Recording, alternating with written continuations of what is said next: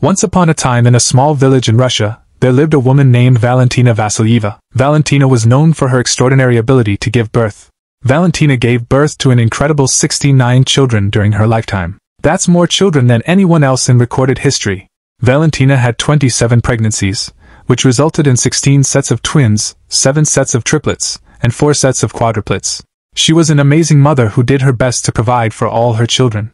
However, having so many children took a toll on Valentina's health, and many of her children did not survive infancy.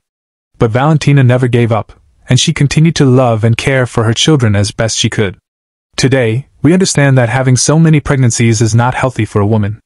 But Valentina's story lives on as a testament to the remarkable strength and resilience of mothers everywhere. Despite the challenges she faced, Valentina was a true hero who demonstrated the boundless love and sacrifice that mothers make for their children.